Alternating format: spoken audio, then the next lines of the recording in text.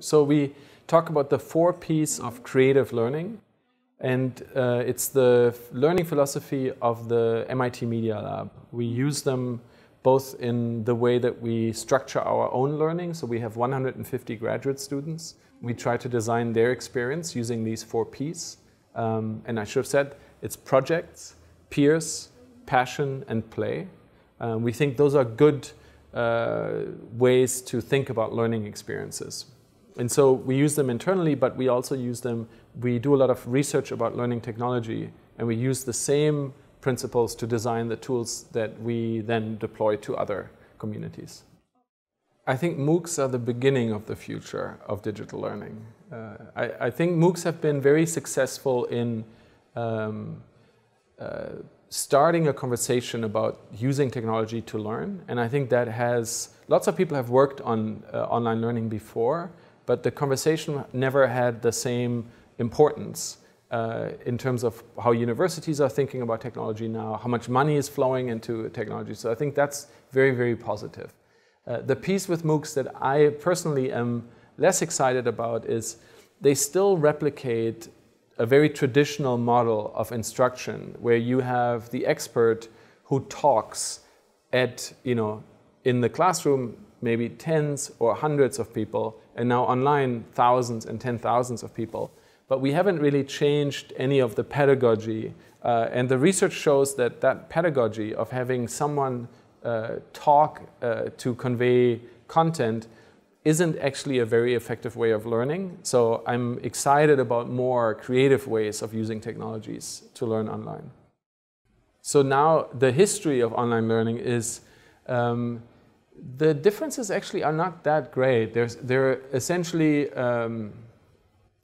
the size of the community that participates is very different, and if you have such large numbers, you can do some things that you couldn't do before, which is, for example, if you ask a question, you're very likely that someone will know the answer and they will reply to you. So you feel like you're part of a very large community, and that I think that's a powerful experience.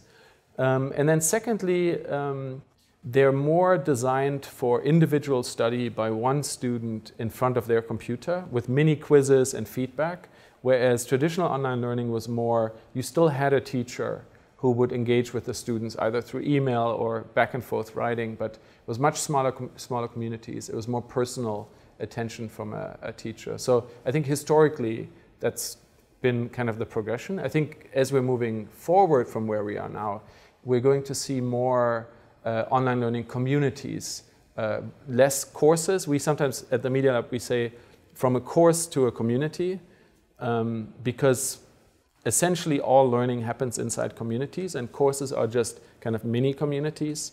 And so I think in the future we'll see people more working on authentic problems and projects as part of online, very large online communities of professionals, academics, students, where it's not necessarily structured as a learning experience, but it's just an activity that you are interested in.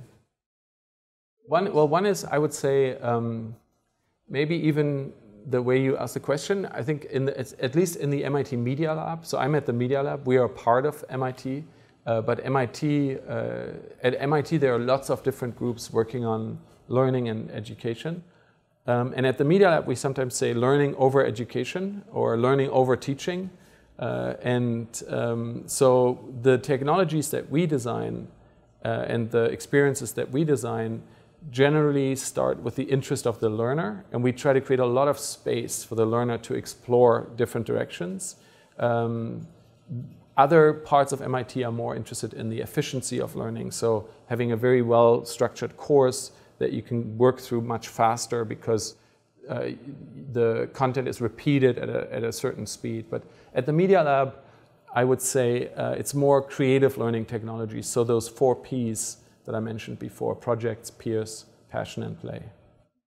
Well, from what I know and what I can see, and I don't speak Spanish very well, so it's a little hard to comment really in detail, but from the outside it looks like the university is a real innovator in the space of online learning and is kind of one of the leading international institutions experimenting with MOOCs and new forms. From the conversation we've just had, I took away that a lot of the curriculum, and this might be more the guidelines for the Spanish education system as a whole, that the curriculum is still very clearly structured, and that there are very clearly defined learning objectives. And also that the assessment is very important. And so when you have so much structure, and there are good reasons for structure, but when we have so much structure, it can be a little bit hard to push the innovation beyond it, because you want to experiment with new ideas, and by definition, new ideas don't fit into the old structures. So I think that's an interesting tension that I heard from the conversation here, that people are asking all the right questions about how would you structure learning experiences, how would you use technology to do this, but that they're kind of negotiating the freedom that they have to experiment.